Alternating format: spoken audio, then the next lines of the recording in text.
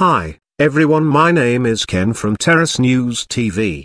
Nnamdi Kanu presentation to Israelis, connecting the whole family of Israel. Top Jewish organizations such as AIPAC, Holocaust Society were present.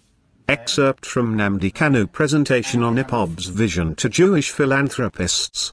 The likes of the Warburg, Rothschild, Amazon boss Jeff Bezos and other top Jewish families represented. Why Mazi Nnamdi Kanu did not deliver his weekly address to Biafrans on Saturday.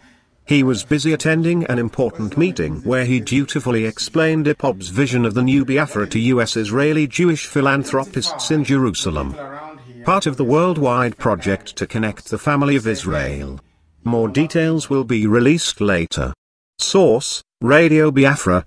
Don't forget to subscribe our channel and share with friends. And when we leave, the Igbos, the same charge against the Jews all over the world, they will dominate you. They're very domineering. Because of that, they gave them different names, took away the Igbo names and gave them different names. Therefore, or thereby concentrating the bulk of the Igbo Biafra within this area. But unfortunately for them, they don't know that we still have access here, up to here. We still have access to the sea around here. Oh, I'm presuming that that's obviously a strategic issue, that you need to have your own access.